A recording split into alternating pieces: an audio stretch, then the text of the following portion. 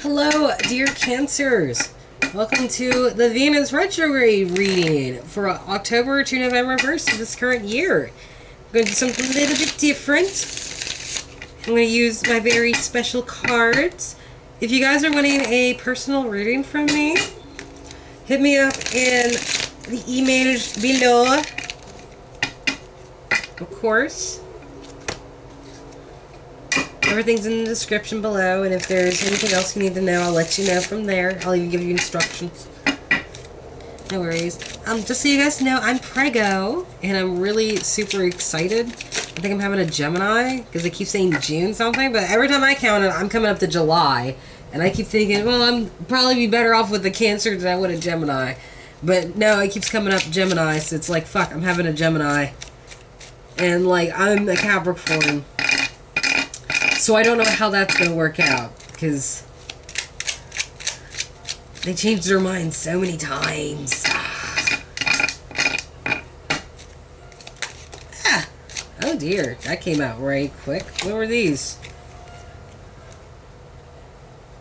Oh my. Alright, look it, right?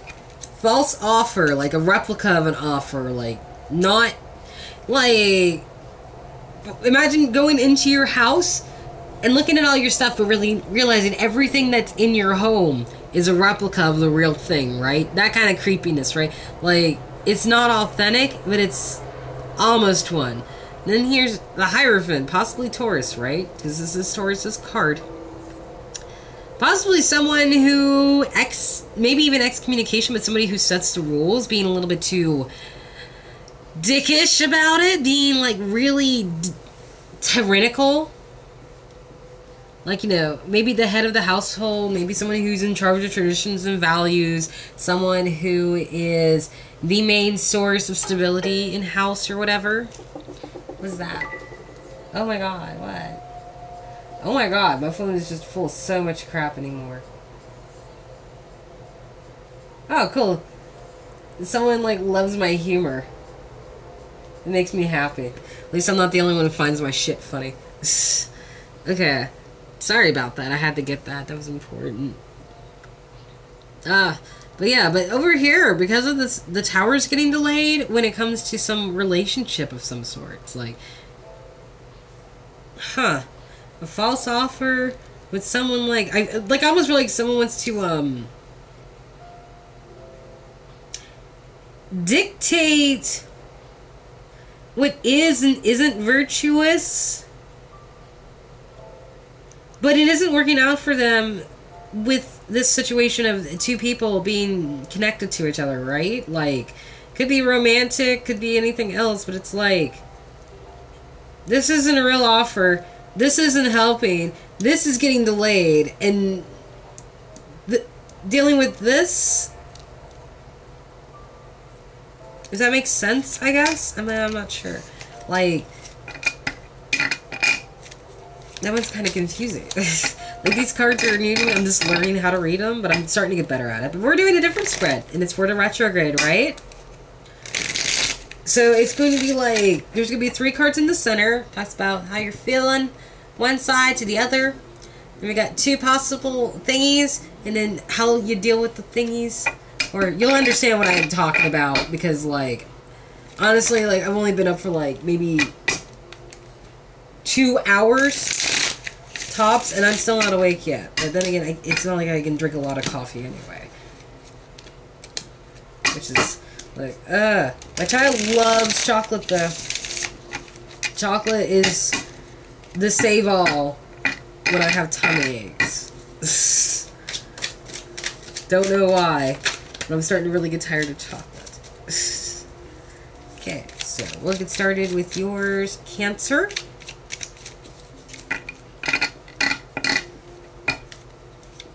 No whammies. Alright, let's see what the cards have for you. So, in the center we got, possibly enabling behaviors, 8 of Pentacles reversed.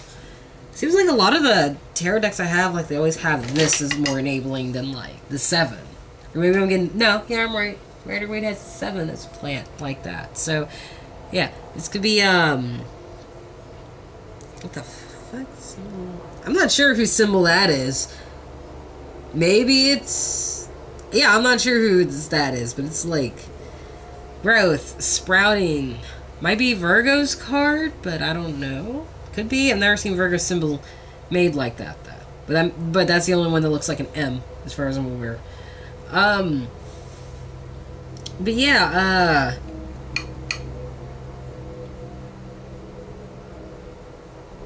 like, someone put some fruit in, but, like, the fruit's rotting on the branches before you even get it out, or you let it sit there for too long. On this side is Princess of Cups. Could be you, Cancer, Scorpio, or Pisces. Someone offering their emotions up. Maybe in an immature way. Sure. But they're still offering what they can up. Then on this side, we have someone's not happy with the sun reversed. Could deal with Leo. Oh, but I see you, Crab, in there. So it could, oh, that's actually all the zodiacs. So, like, it's like happiness is kind of upside down, and you're at the very top of that, Cancer. And there's Capricorn at the very bottom. Huh. Right on top of the sun, but you're on the bottom, so. Huh.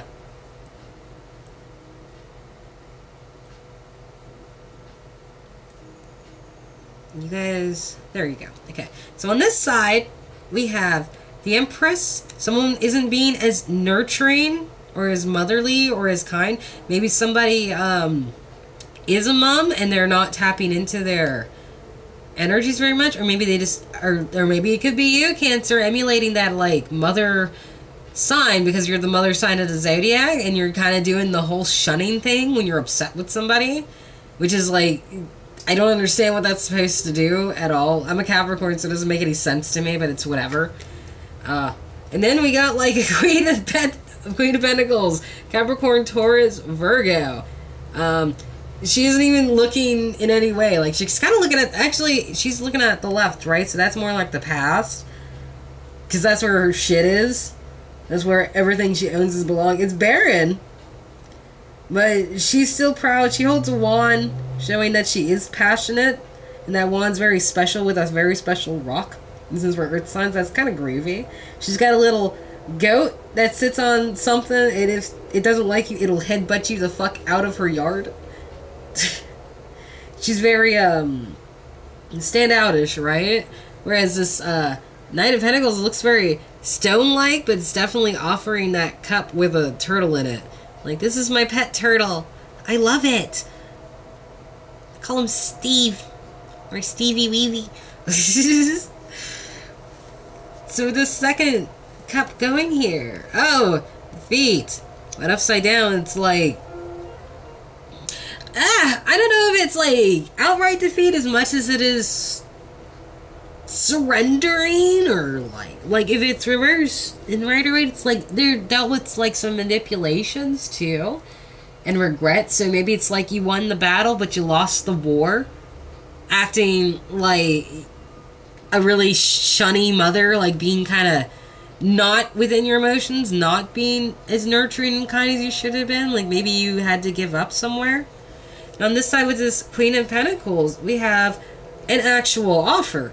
A real offer. Like, everyone else, like, I think there was there was only 2 people who got, like, this is a genuine offer, and you're one of them. I can't remember if it was, Aries or Taurus. But this is, like, a genuine offer with this Queen of Pentacles. When it comes to this unhappiness and what was laid out. It's like somebody planted this, and it's been rotting ever since. Like, almost like somebody did something to cause this plant to wilt and wallow.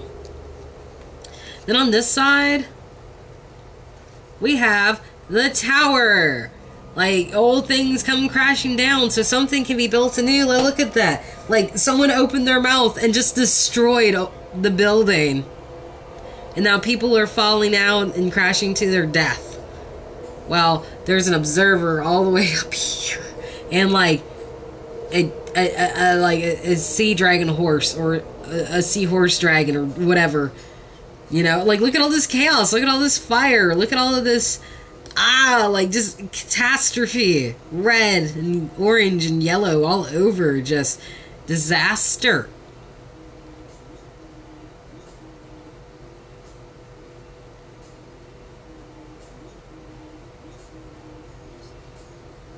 This is such a weird fucking reading. Because, like, these are the only ones that I've had a little bit so far that are almost very contradictory.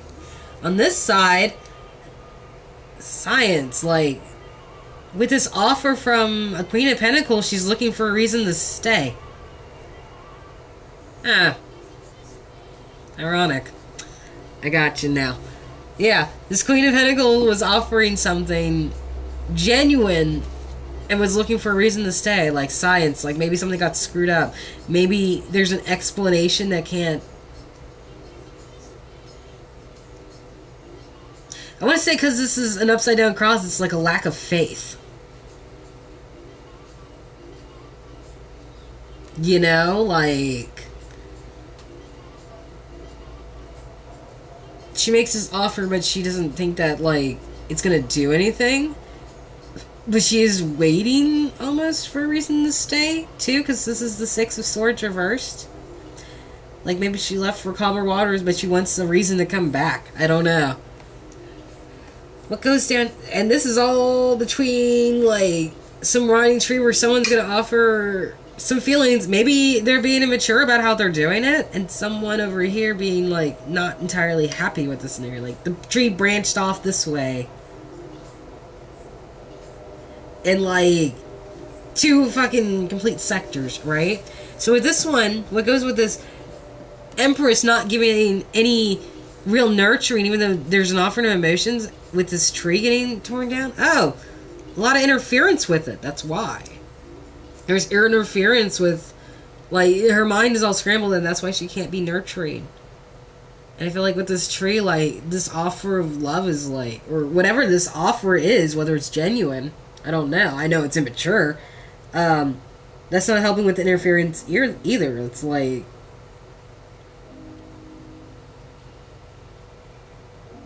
It's like someone wants to open up, but they're so busy living in their head about whatever that, like, they aren't being kind enough to open up. Like, they don't care to. Or they're demonstrating they don't care. With their actions, maybe. And this side with this Queen of Pentacles, Queen of Cups. Someone who is emotionally manipulative. Is on this side with the tree rotting and this unhappiness. Which actually kind of goes over the Capricorn one, so maybe this is why this Queen's up here. There might have been some emotional manipulation somewhere. There might have been somebody doing something to cause maybe the Queen to turn her head away, and that makes sense. But she's still offering something because she's waiting to see if she's proven wrong, I guess. That's what I would think. Like, science to a point of bigotry, right? Just using it almost like a religion, like people do on the internet. Look, but she's still looking for a reason to be proven wrong with this offer, I think. On this side, someone's hanging on to something even though they really shouldn't be. Just for the martyr complex, you know, like someone isn't letting something go. And that's why they won a battle, but they're losing the war. Like, so deep in their emotions that, like... It's like this side's so deep in their emotions that, like, they aren't paying attention to the emotions. And this side's so deep with being not in their happy place. It's like... They want to try, but they don't have a reason to. You know? Neither does this side either. Cancer. And on this side... Oh, someone was looking for establishing wealth, establishing family, establishing something within the offer. Like, they want to offer this, even though they're still sad. Maybe. Then on this side... Ah, the rule maker, the Hierophant. Person making the rules, offering the real feelings, and possibly causing the tower to come down, finally. Maybe this is their expression in all of this, you know? And maybe on this side, this is what the sadness is.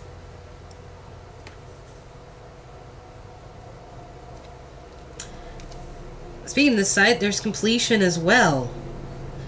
Home. This is just, someone wants to establish the home, and I feel like someone wants to come back home with the Four of Wands, you know? Someone wants to be comfortable.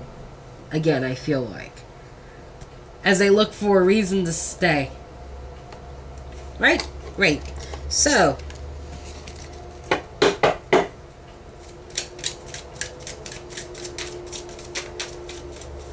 let us see. The hell of freshness. I think I dropped. Oh yeah, I dropped more than 3. Okay, so this first one is there was fighting for the sake of fighting. It caused a lot of strife. But this Knight of Swords might come in saying something. He's coming in charge for battle. He's got something he wants to run into with his knives and just start something, right? He's riding into battle. And this deals with mentality. This deals with being sharp. This deals with like even cutting people down who are causing issues or in pain or whatever. This is somebody who was like in the throes of like a fighting mentality and is ready to cut someone down if they say the wrong thing, or they're willing to take a challenge. You know, like they're mouthy. Which, you know, if people are mouthy, like I don't know, I'd rather have someone be mouthy to me than someone like be quiet, because then it is just like, you know, something's up there. Oh, and it's a burden, like someone's burdened with a bunch of words, and that's what's causing a lot more fighting than what it should be. And then on this side, someone needs to come to some sort of decision, but they're not doing that. Like, and it's pointing down to the rule maker and this interference. Like, do you want interference, or do you want this person to be, I guess, because this came up earlier, reverse, I guess, do you want all of this static, all of this nothingness, or do you want the person to be who they were? I mean, are you hanging out waiting to see if someone becomes somebody they're not? Because that's not entirely fair. Like, you can't expect people to, be the way you want them to be. Because, like, if you're gonna do that, then, like, did you really care about them at all? Probably not. Like, people change for themselves, they don't change for other people. If you expect people to change for you, then, like, you're really demanding way too much from people than what you're demanding for yourself, I guess. Like, that's how I feel. Like, I would never change anybody. I'll just leave you alone and never speak to you again until you unfuck yourself. Like, because I feel like that's more fair than, like, me telling you gotta change yourself. Like, you have to do that on your own. Who am I to tell you? It's like judging somebody, right? I'm not gonna sit there and judge somebody and tell them what they should be doing with their lives. I'll give you advice.